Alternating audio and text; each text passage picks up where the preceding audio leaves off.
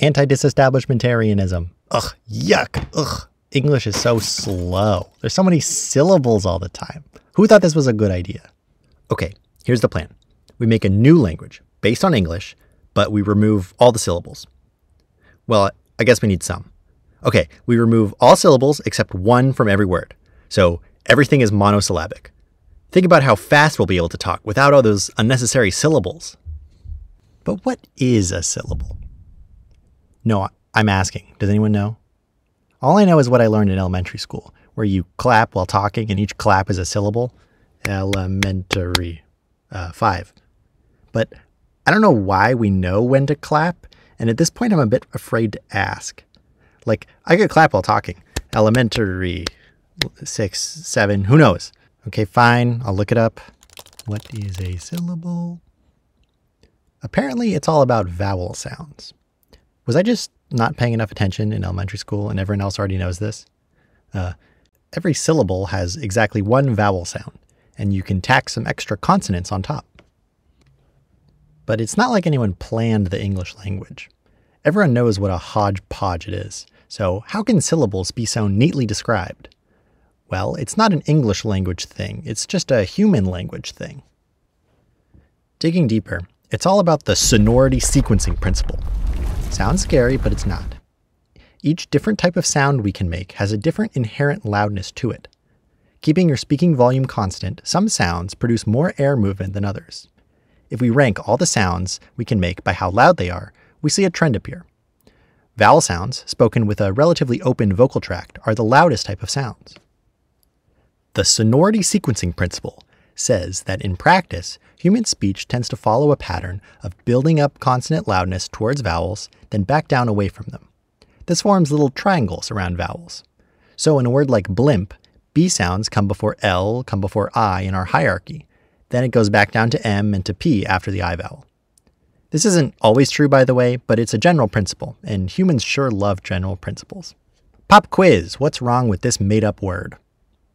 You probably think, that's dumb, that can never be an English word, it looks so wrong, it's garbage, you're an idiot. But now you know why it's garbage. This garbage word clearly violates the sonority sequencing principle. Look, the sonority of this garbage word would look like a roller coaster, instead of looking like a, less fun roller coaster. This sequencing is what gives speech a sense of rhythm. The pattern of loudness gives a beat for speech, which is why it matters for poetry and Shakespeare. It helps distinguish each word from each other. Look, all speech is just a set of triangles. If it's not obvious yet, a syllable is just one of these triangles, and multisyllabic words are just several triangles stapled together. So it's true that syllables are based on vowel sounds, but the underlying reason is this sonority sequencing. The low points in the triangles are lower volume and therefore form natural breaks in words and the cadence of speech.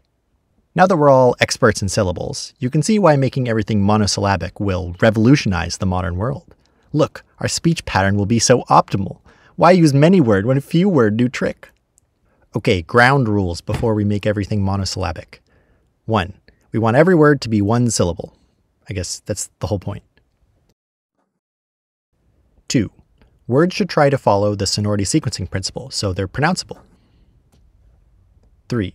We don't want to introduce more homophones than already exist, so no mapping two different words to the same syllable. Otherwise, like, what's the point? Every word is duck. Done. It's all one syllable. Duck, duck, duck, duck, duck, duck, duck, duck, duck. 4. I'll be focusing on North American English for simplicity, though the same concept could be applied to other languages and dialects. Okay, but as soon as we try to end multisyllabic words, we realize that English is a bit of a train derailment in terms of spelling.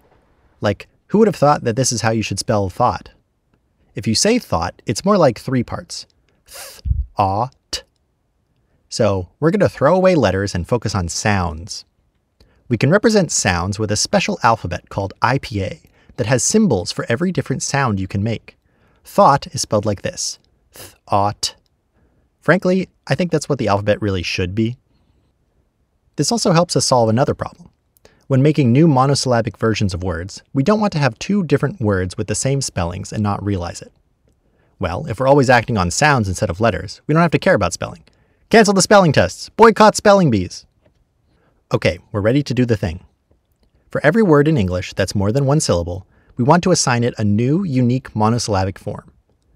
There's many ways to make such an assignment, and there's only so many single syllables we can make, so we're going to have to make some decisions in order to make this monosyllabic English actually good. Here's the plan.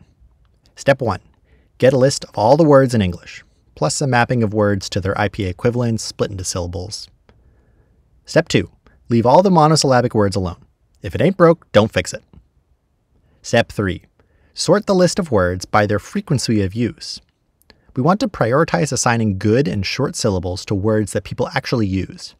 No sense assigning a nice easy syllable like ver to verisimilitude rather than over.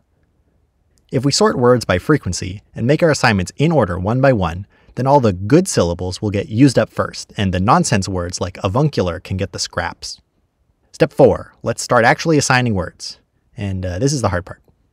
Our first strategy will be to take existing syllables from the word and use it directly, as long as it's not already a word or already been assigned. Let's call this Plan A. For example, changes. It has 2 syllables, chain and juz. Juz is not a word yet, so let's just make juz be the monosyllabic version of changes. This is great when it works, but this only works for a couple thousand words. Now that juz has been used, we can't use it for pages or images, etc. If that doesn't work, our next strategy will be to generate a new syllable based on the sounds in the word. To do this, we need to be able to generate new, random, English-like syllables. We want this to follow the sonority sequencing principle we talked about. This gets a little complicated. To generate random syllables, we'll build a data structure called a directed graph. It's a fancy name for something simple. Some IPA letters with arrows going between them. What we want is a way to tell which sounds come after which other sounds in real English words. To build this, we'll go through every sound in every syllable in every word in English. I think it's easiest to see with an example. If we were looking at the word bat, we'd see that the b sound is followed by an a sound. So we draw an arrow between b and a in the directed graph. Then we see that the a is followed by t. So we draw another arrow between a and t. If we see the same pair of letters again, like a to t in rat, we make the a to t arrow a little thicker. As we continue with every other pair of sounds in every other word, we end up building a web of how sounds connect to each other. This web entirely encodes the sonority sequencing principle in English without us actually explaining to the computer how that works. There's an edge from b to r, but not from r to b. Now that we have this fancy graph, we can randomly traverse between sounds, weighted by how often different edges are used. So for example, at the start, we pick a random sound that we've seen at the start of a syllable. Then we look at all the outgoing arrows from that sound in our directed graph. We pick one randomly, but weighted by the size of that arrow. Then we just keep going, picking random arrows until we reach the end of the syllable. This pretty magically generates syllables that kind of look like the real plausible English syllables. Spling, kinch, foms, drith, schneck, glid. The best part is you can just generate thousands and thousands of these things. Spling! You could also use this approach to learn what letters link to others between syllables and how often, which would let you generate fake multisyllable words. But we won't bother with that here. With this fancy graph at our disposal, we can make better monosyllabic assignments. If Plan A doesn't work, then Plan B is to do this random syllable generation, but limit our palette of possible sounds to ones that already exist in the word. For example, we take all the sounds in the word color, k, l, We throw away all the other letters in our graph except for these. Then randomly generate a syllable as before with this palette of sounds. For example, we might get cla. This works pretty well, but eventually this also starts to break down. So Plan C is to just generate a metric ton of random syllables of any combination of letters and see if any kind of match up with the original word's letters.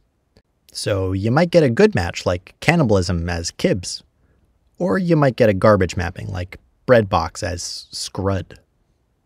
Worst case scenario, none of the letters line up, and we just pick a random syllable and assign it to the word. Luckily, this only has to happen on very rare words after our good strategies fail. Side note, there's one small thing we can improve slightly. There's a lot of words that are very similar to other words, like bubble and bubbles and bubbled. These are sometimes called allomorphs, which would also be a totally badass name for a space creature made out of a metal alloy that can morph. Anyway, when generating random syllables, we can check if the sonority graph we generated is okay with us adding any extra sounds like d, ng, z to represent these variants. When assigning syllables, we can try to match up these syllables with variants first when possible, so that bubbles and bubbling aren't totally different. This only helps a little because it doesn't work every time. And that's it. It actually finds a mapping for every word with this approach. We'll call this new language Glish, which incidentally is how you say English, English. English, English, English. So, how does it do? Let's take a look at a sample paragraph. The lol ramp left is what we should use as a splompreft. Perhaps we could just make up some draw words. Oh, hey, what bauf jungs this preft that I'm saying right now? Wait, I've dreben sang this in Glish with zings. This preft has meted 5 ept erf sibs than the slurnged. Okay, right. It kind of does the thing. The multisyllable words do in fact become new single syllables. Some words are not bad, like sibs for syllable, preft for paragraph. Some you could believe if you squint really hard, like dree for already and bauft for about. Some are bad, like meted for 30, like WTF is that? Well, I guess it technically matched my requirements, so I'll give it a B- and call it a day. It does generally reduce the number of syllables in a paragraph by 30%. I suppose it even has some kind of prosody to it. I was kind of hoping it would be mostly intelligible for English speakers without having to learn a bunch of new words, but that's not exactly the case. There's just too many words to make a mapping that's immediately obvious and unambiguous, at least with my simple method. Most individual word mappings seem reasonable, but it's not obvious what any given Glish word actually means in English. It does really help that most words are already monosyllabic. I think of it like a sister language to English, full of idiosyncrasies that you just have to memorize, just like English. I made a translator tool that you can type into and it spits out Glish. It converts the IPA symbols back into something that vaguely resembles English spelling, so it's a bit easier to read. The code is also available online. Now we just need Duolingo for Glish.